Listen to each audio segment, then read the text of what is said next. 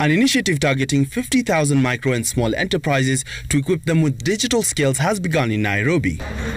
Dubbed Future Need Digital, the program by Stanbic Bank Foundation, the Ministry of Trade and Enterprise, Micro and Small Enterprise Authority, as well as Microsoft Kenya and Africa Center for Women-ICT, seeks to enhance traders' use of online platforms to enhance sales and access government services.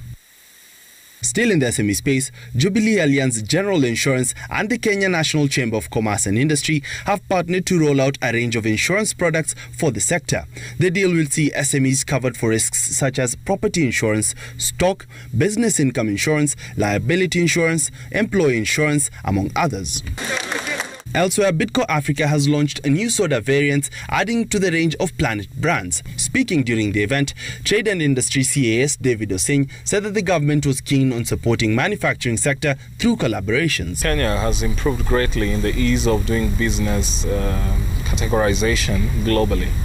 We now rank way higher than we did previously, and it's because the ministry and the government of Kenya have been very deliberate to try and ensure that all the parties involved in doing business for any investor are doing their jobs and doing them right. And right now we have opportunities. The EAC now, with Tanzania frankly opening up to Kenyan products and not blocking us anymore, I think the rapport between the two heads of state and the governments are good.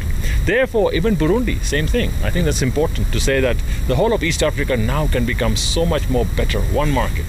By introducing Sharia-compliant Finally, Stima Sacco has launched 4 Sharia-compliant products to diversify its offerings.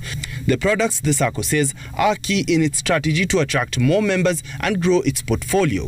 Faisal Ahmed, Citizen TV, Nairobi.